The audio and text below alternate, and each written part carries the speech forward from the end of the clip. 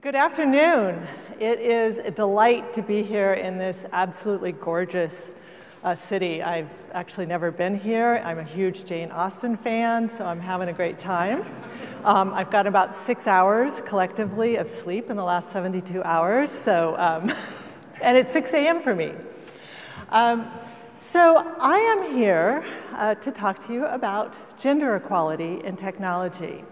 And I've been listening to this fabulous slate of speakers and their impressive coding credentials. I am not one of them, but I am a scientist. And I am going to sprinkle in and talk about the science behind why we might be seeing the lack of representation that we see across the industry. Now, I don't know about the UK, but I suspect it's much the same as the United States, and that is that gender equity has suddenly become headline news. You can't pick up a newspaper in the States without seeing something about a scandal like Gamergate or high-profile gender discrimination lawsuits in venture capital or tech companies falling like dominoes when they're forced to release their diversity stats, which aren't looking really very good. It's about 20% women in technology, and as you move up through the leadership ranks, that number plummets. So I live and work in the San Francisco Bay Area, and as I said, I am a scientist. So I've experienced many of the issues that women experience in technology firsthand. But my particular story with women in technology goes back a long, long time before the current media frenzy. See, my dad was a rocket scientist. That's him playing Dr. Strangelove on one of the missiles that he designed. It was the 1960s. And he worked in a laboratory that was absolutely full of male physicists and engineers and their female secretaries, except for one lone female engineer. And my dad absolutely held her in the highest regard. So I got the message early on that being a scientist or an engineer was a cool thing for a woman to be, that I could be anything that I wanted to be, and if that happened to end up being a scientist or engineer, my dad would be pretty darn proud. But I also got another message growing up. A lot more subtle, but perhaps a lot more profound. And that was that every Christmas or birthday, my brother got something from this catalog. Now, I'm dating myself here. So for those of you who don't know what a Heathkit is, it was kind of their original maker kits for electronics enthusiasts. So he'd get something from that catalog, and after he got it, he'd happily disappear with my dad to his workshop to solder away making circuit boards for hours, and I'd get more girl-appropriate toys like clothing and crafting supplies. Now, to be fair to my dad, I never asked him for a Heathkit. I just intuitively knew that this wasn't something made for girls. I'll leave it to your imagination how I might have figured that out. But this picture is the crux of our story today. Now, fast forward a few years, I ended up becoming a scientist. I went to UC Berkeley, and I was largely unprepared for the onslaught of sexism I was about to face. An example of this was that at Berkeley they had 3 levels of physics. We had physics for physicists, the real physics. Physics for biological majors, and physics for liberal arts majors, which was widely known at that time as physics for girls because it didn't require math.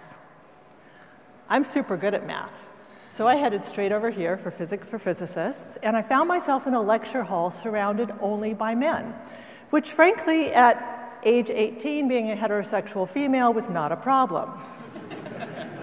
And I did really well on the theoretical portions of that class, until one day I walked into the laboratory and there was a pile of stuff that looked like this on the counter, and a set of instructions that might as well have been written in Swahili.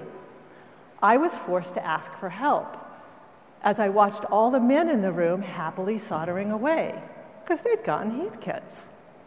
I immediately became the poster child of why girls didn't belong in real physics. So I want to pause here for a second and ask a few questions. Why would my dad, a vocal advocate of women in science and technology, fail to give me a Heathkit? Why would I, an intellectually curious young girl not ask for one? And why would these guys in physics lab so easily make this gigantic logical leap from doesn't know how to use a soldering iron to doesn't belong in physics? The unifying factor in all three of these questions is what we're here to explore: unconscious bias. Now, I graduated in 1985, and despite the kinds of overt sexism that was really common back then, this was actually a time of optimism for women. In the United States, we were the first generation in history where female college graduates outnumbered men. We were flooding into the marketplace, and we naively thought that our generation was going to be the ones that would put gender inequality into the past. But sadly, it's 30 years later, and the conversation remains much the same.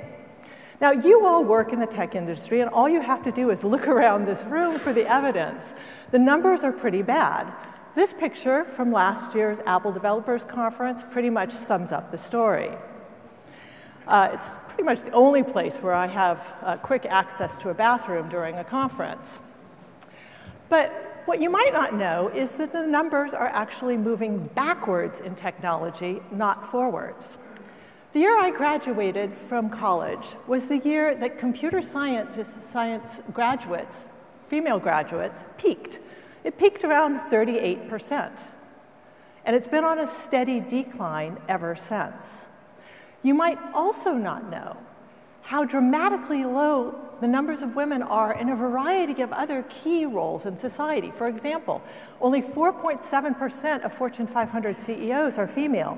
The FTSE has 17 male CEOs named David and 5 female CEOs total. There are only 5 countries globally where women account for more than 20% of board seats in publicly held companies. The UK is one of those countries. The United States is not.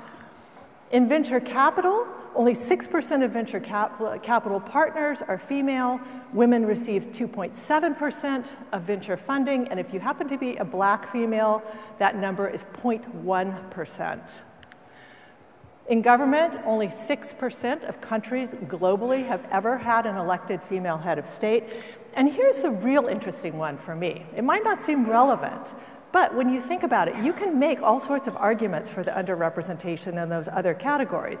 But women are 50% of the population, so we should arguably be 50% of the roles in films, right? Because films just tell the story of humanity.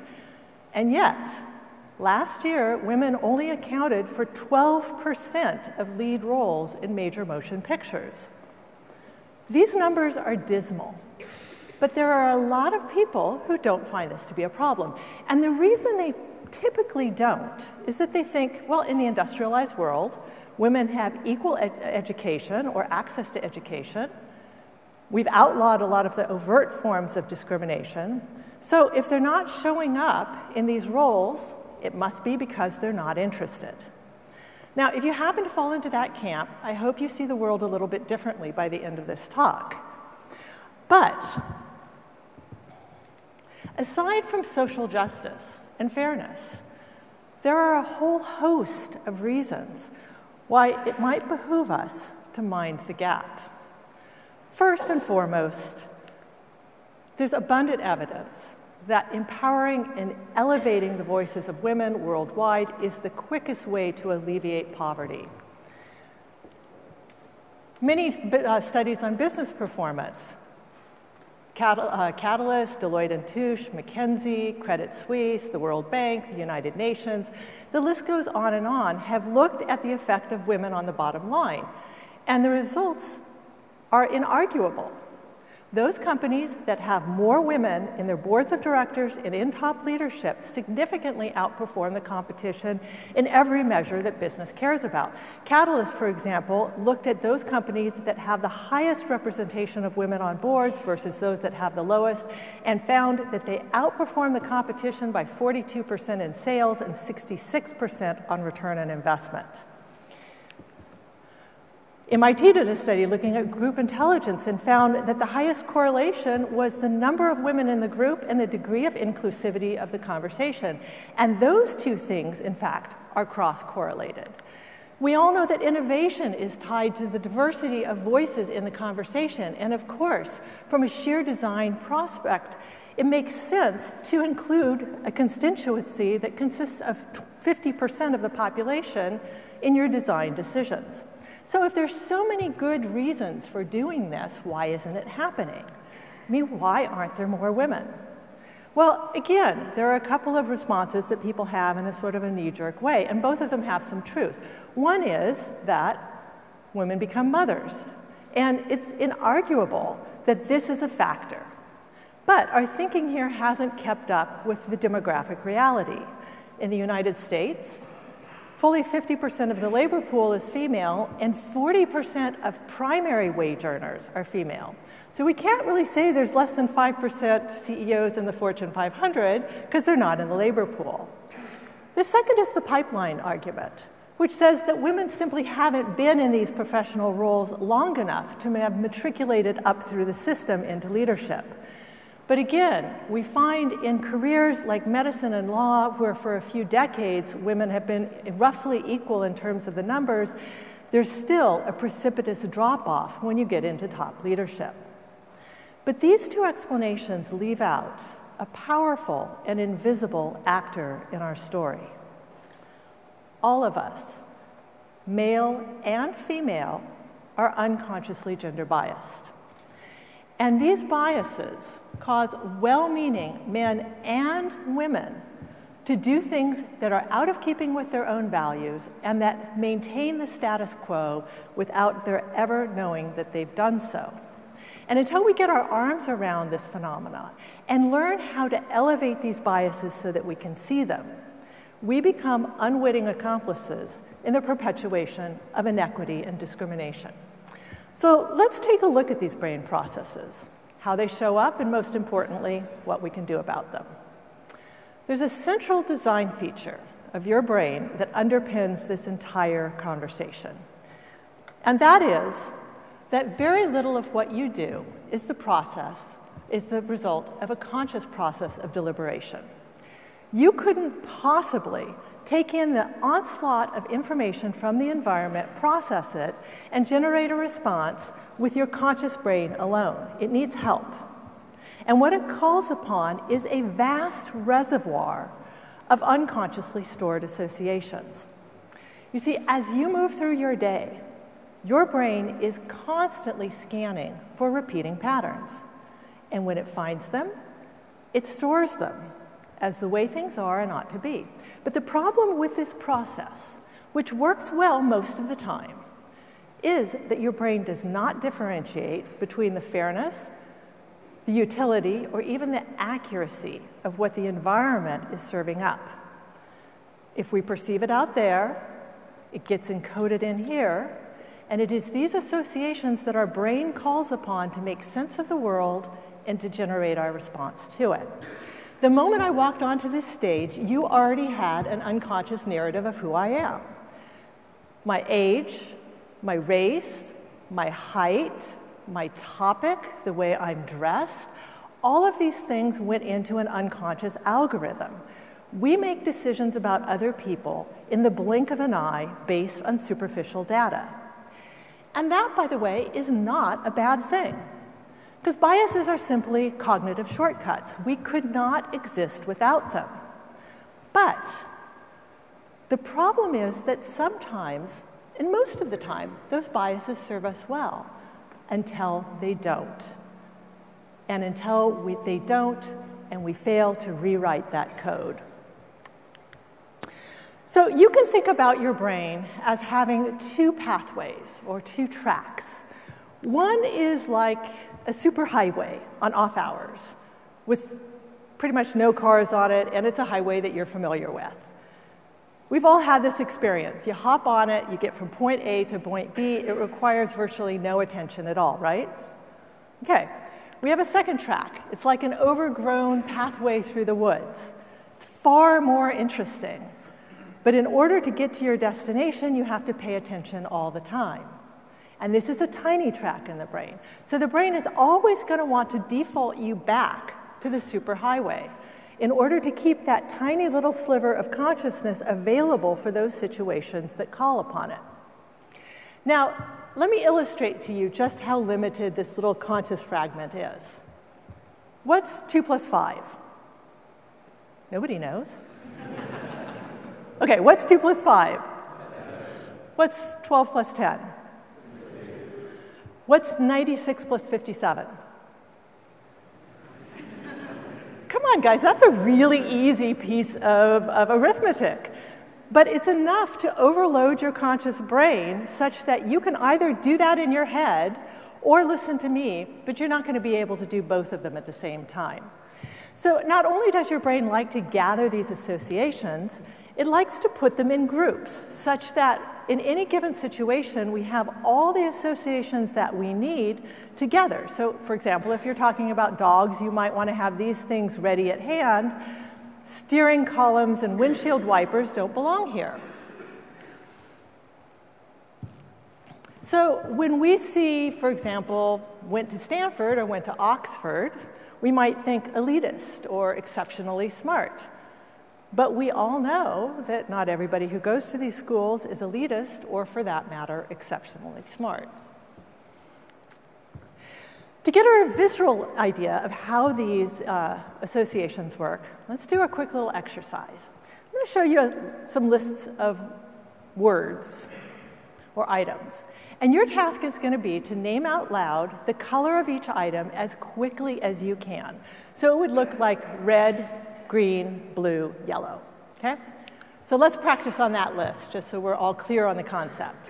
On the count of 3, as quickly and accurately as you can, name the color of each item. 1, 2, 3. Okay, pretty good for after lunch. Now we're ready to go. Again, as quickly and accurately as you can, name the color. 1, 2, 3. Okay, great. List number 2, as quickly and accurately as you can, name the color. 1, 2, 3. Okay, so for some of you, it got even easier the second time. And the reason is that red, the color, belongs in the same cloud as read, the word. And so you can access that information even more quickly. List number 3, as quickly and accurately as you can, name the color. 1, 2, 3.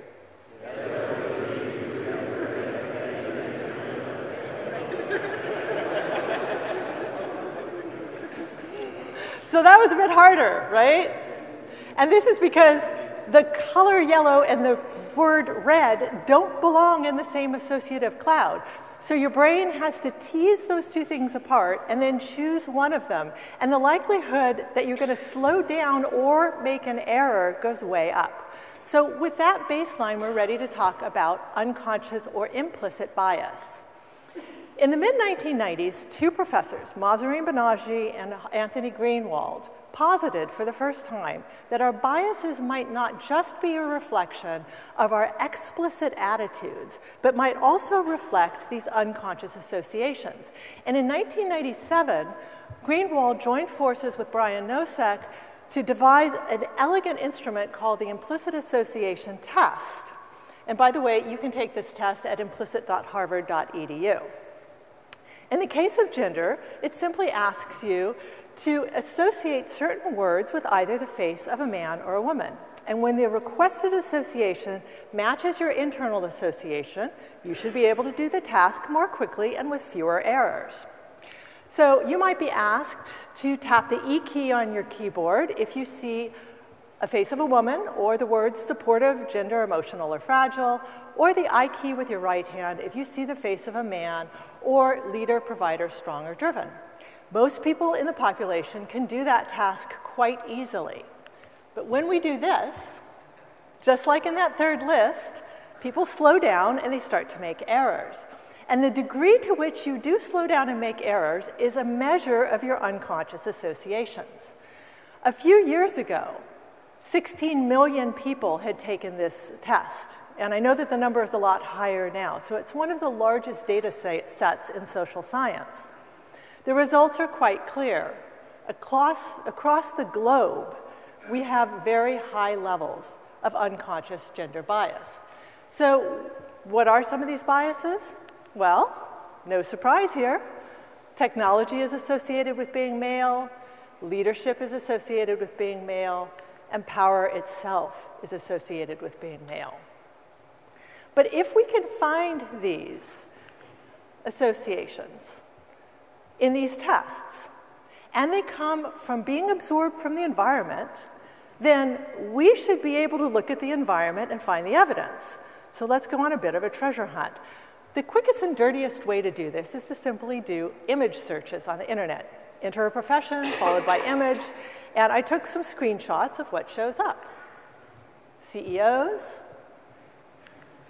politicians, founders, computer scientists, software developers, mathematicians. Where are the women? Well, they assist the executives, they're receptionists, they're caregivers. You see where this is headed.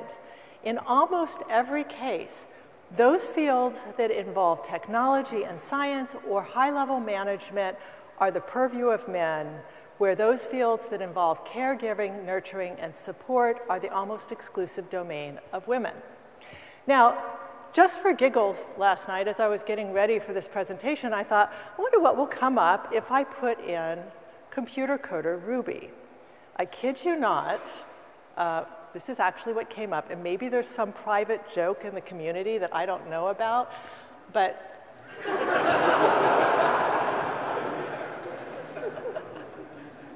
so we all know how capricious the internet can be when we do searches like this.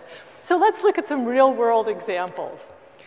This is an email sent to me by LinkedIn, suggesting the top minds and big ideas that I should follow. 23 images, 2 are women.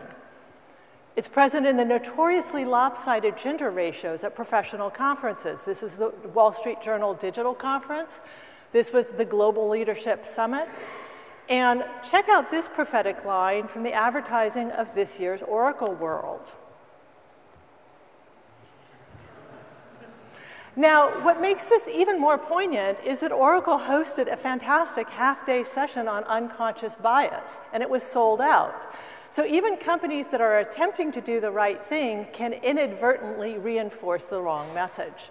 It's present in company events like this widely criticized frat party held at Twitter last year.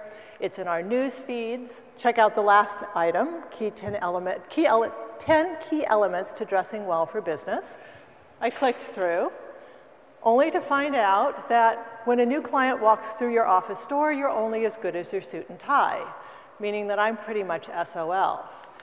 It's in headlines. Ask yourself why Fortune magazine felt it necessary to reassure us that Marissa Mayer is the real deal. Could it be that she's a blonde, attractive woman, and our unconscious associations would suggest that that might not be the case? And finally, it's even present in toys that are meant to increase gender representation. This is an actual page from a booklet that accompanied Computer Engineer Barbie, a toy that was available for purchase in 2014. I'm only creating the design ideas, Barbie says, laughing. I'll need Stephen and Brian's help to turn it into a real game. So apparently girls can be computer engineers too, as long as they have Stephen and Brian along to do the parts that involve computers. And I love the blatant dismissal of design. I'm only coming up with the design ideas. Media is not benign, because it is this sort of imagery that our brains use in our unconscious calculations of who belongs where and what competence looks like. Now, you might be asking yourself, okay, these associations exist, I might even have them, but do they influence my behavior? And the answer, based on copious amounts of academic research, is a resounding yes, even when you don't think that it is. And the hardest hit area is in assessments of competence. And it starts early. A New York University study found that mothers underestimate the crawling ability of their girls and overestimate that of their boys. A Tel Aviv University study found that middle school teachers give boys more credit for equivalent answers on math exams. There have been numerous pieces of research on resumes, where they send out the exact same resume but with different names or different races associated with it. Research from Skidmore College a year ago suggested that if you put John or Jennifer on the same resume, John not only gets hired at a much higher rate, he gets about a 13% bump on his starting salary. Turning to your world, a piece of research recently came out on GitHub. Has anybody seen that? So they looked at 1.4 million GitHub users. And these were people that they were able to identify their gender, not necessarily because it was in their profile on GitHub, but because they were able to cross-correlate it with their Google Plus profile. When they looked at acceptance rates in terms of software, in terms of code, they found that women's code was accepted at about a 78.6%. Men's code was accepted at 74.6%. So 4% lower. But when they looked at whether or not you could identify the person by gender by their GitHub profile, those women that were identifiable got approved at a 62.5%. There's a lot of research that suggests that women get interrupted at a disproportionate rate, particularly in professional settings, and they're likely to have their good ideas attributed to somebody else. But this has a twisted logic to it, because if we carry these unconscious associations and assessments of competence, we're much less likely to give people that we don't find to be competent airtime. And this infects women themselves. Research shows that women are likely to attribute their success to luck and to the people around them, and men are likely to attribute it to their hard work and their expertise. If you think you got to where you are based partially on luck, you're much less likely to throw your hat into the ring for advancement. One last thing on competence is that there's a terrible double bind, because competence and likability are positively correlated for men and negatively correlated for women. And we hire and promote based on the combination of both competence and likability. And this shows up in spades in the United States currently in our election. Finally, these biases don't just show up as discrimination against. They also show up in the life choices that we make. My favorite piece of research on this came from the University of Washington. They decorated 2 computer science classrooms, entry-level computer science, one with kind of neutral objects like art posters and coffee cups and plants, and the other one with more stereotypically techie, nerdy kind of things like Star Trek posters and video games and comic books, and there were also a few empty Coke cans littered about.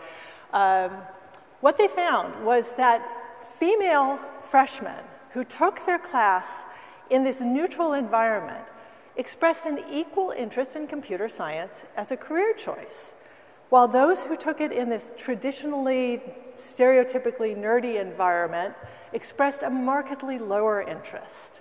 For the men, it made absolutely no difference. When you really look, bias is everywhere. And believing in gender equity is not enough, because we are the creators and the consumers of the environments that fuel this bias. And it is incumbent upon all of us to take our part in driving change. So what do we do? Well, first and foremost, male participation is critical. We can't simply leave this to women to solve. And I don't say that in any way to pick on the men in the audience, which is most of you. I say it from a few practical reasons. One is that it takes leadership to make this happen. And if the people that are sitting in those leadership positions happen to be male, well then the gauntlet falls to them. But there's a deeper and more personal reason.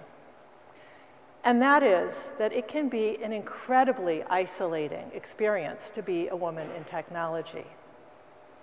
Women oftentimes face biases, stereotypes, uncomfortable situations, some of them really overt, but a lot of them fairly minor, but they add up day in and day out. There's a precipitous exodus of women from technology around the 10-year mark. And it's not by accident. It's around that time that a lot of women think, well, you know, life is too short. I really don't want to spend it as an alien in a tribe where I don't belong. So it's incumbent upon all of us to fix that. So what can all of us do? Well, I think it boils down first to something very simple. I mean, my company does a lot of consulting on this issue. We help companies unravel this Gordian knot. It's very complex. But the first step is always the same, and that is to pay attention to gender representation. And it doesn't have to be some kind of onerous, politically correct task, by the way. You can have a lot of fun with it. I have a vigorous, ongoing conversation online with a lot of male colleagues, with my brother, with all sorts of people. We look for funny examples. We share them with each other. We laugh. But what it does is it raises all of our consciousness. Where do you look? Well, talks, websites, and articles, both the ones that you consume and the ones that you produce. Take a look at stock images, not only who's in the images, but what are they doing? What are the stories and examples that you use? Who are you quoting? What pronouns are you using? Look at events. Who's speaking? Who are the participants, particularly if it's by invite only? Who's on the executive committee? It can make a huge difference if you include one woman or one person of color on the executive committee in terms of the kind of representation that you get at the conference. And look at who's doing the support roles and mix it up a little bit. And by the way, I think it's appropriate to do a shout out to Simon and this conference for the incredible job that it does on representation. Finally, take a look at the workplace. What are your hiring processes? Do you use cultural fit as one of your rationale for including or excluding people? And if you do, you might want to dig into that one a little bit to see if there's some embedded biases there. Look at your decor. Look at your social activities. Do they sway only toward the preferences of one group, or are they more equally distributed? You can't change what you can't see. No piece of legislation or mandatory sexual harassment training or quota is going to change these unconscious biases. Legislation doesn't change culture. People do. Change happens through the aggregate of thousands upon thousands upon thousands of individual actions. So what you do day in and day out matters. So this is not rocket science. But it's not easy, because paying attention to representation, even at these minor levels that I'm suggesting, takes up a little slice of your conscious bandwidth. And speaking up means stepping outside of your comfort zone and sometimes breaking step with what's otherwise a fairly comfy tribe. It's hard work, and it's easy to set it aside when you get busy doing other things, but it's work worth doing. Because until we work together to make the invisible visible, these damaging biases are here to stay. Now, I trust that the people in this room are intelligent, well-meaning, values-driven.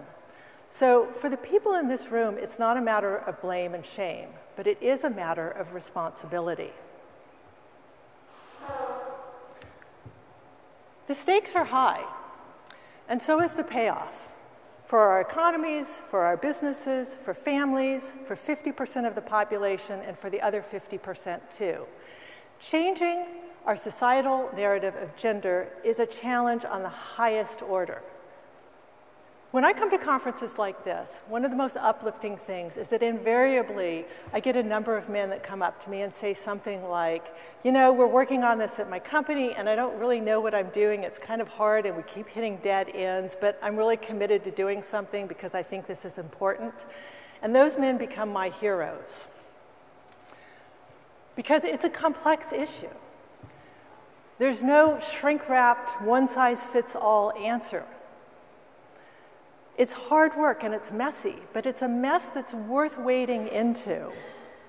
It's worth the frustration and the distraction and the missteps.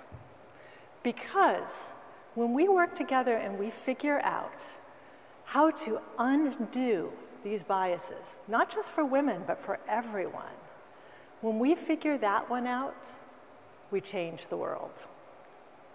Thank you.